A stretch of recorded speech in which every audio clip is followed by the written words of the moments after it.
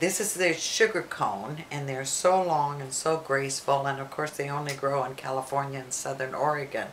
So they go all over the world, and they're absolutely beautiful.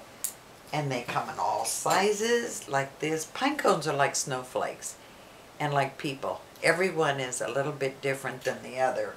But then Jeffrey cones, these are beautiful Jeffreys, and they come in different sizes, like flowers. You get little ones, and you get some that are very big.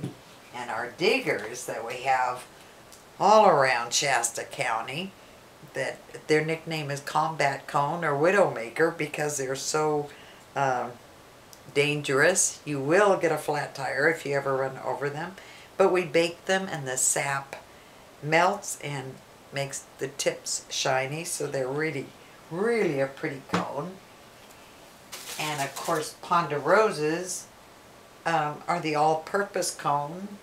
I don't have one here on the table, but these are the Deodora roses, and it's just the top of the cone. The rest of the cone, the petals just fly out and take flight, and the top pops off, and you've got a beautiful rose.